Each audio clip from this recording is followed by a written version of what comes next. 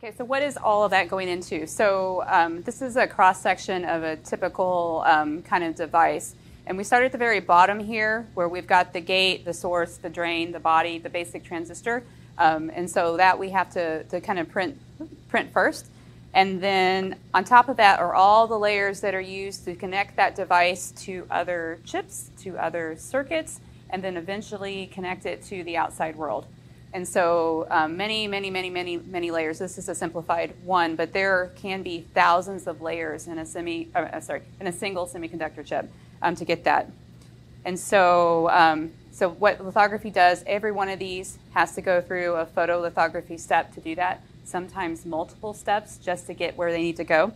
And then each of those layers will require different processes. You may have to deposit some metal, you may have to remove something, do something else. And all of that requires a different photo step. And then kind of the basic thing here, how are we doing that? We also, each of those steps will have a different photo mask, and we'll touch on that later, how are we printing that? So there'll be thousands of different masks in a process too. Okay? And so just in general, kind of a basic flow of what's going on here in order to do this. There's 4 main ingredients. First, we have a master pattern called a photomask. That's here. So what is that going to look like? That's the mask. And then we use a photosensitive film called a photoresist. It's a chemical that, when exposed to light, undergoes some chemical change. You guys, probably most of the chemists do get that. We have an exposure tool. This is the light source that projects the image from the mask onto the actual photoresist.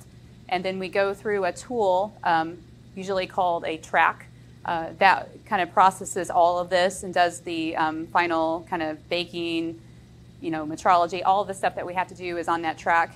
And then we end up with features. So we're making lines, we make holes, we make pillars, all sorts of different things depending on what the device needs to do and how the design is. Okay? So how do we start? The basic substrate for almost all semiconductor chips is silicon. It's very pretty here. A wafer is formed from an ingot, and we'll go through the video here. But the ingot, I don't know, I've seen some of these here. It's one single crystal. They melt it, pull it out, and they form basically a really long ingot. You slice it up, they polish it, they maybe do some etching, some deposition to get to the right electrical properties, and then we end up with this very fancy, expensive piece of silicon. So it's a mirror, and then this one is actually shiny on both sides, but it's pretty shiny, which is great, but if you want to, and it's okay to get fingerprints because this is a reject. But that's fine and dandy, but there's a couple things that we'll discuss later as to why that's a problem. So we've made this round. It looks nice and circular. So the best way to coat that, there's a couple different methods of polymer film deposition in order to kind of do what we need to do. We use spin coating. Spin coating is nice because it's circular. We spin it. We can get very uniform, consistent films. And a lot of times the films that we're looking at here are very thin also. Some of the films that we're looking at are less than 100 nanometers. So spin coating is very good for that. And so the process is that we coat a chemical. Usually we take a polymer and dissolve it in solvent, dispense it onto the center of the wafer, give it a good spin, and it spreads across the wafer. Any excess will fly off. We don't care about that.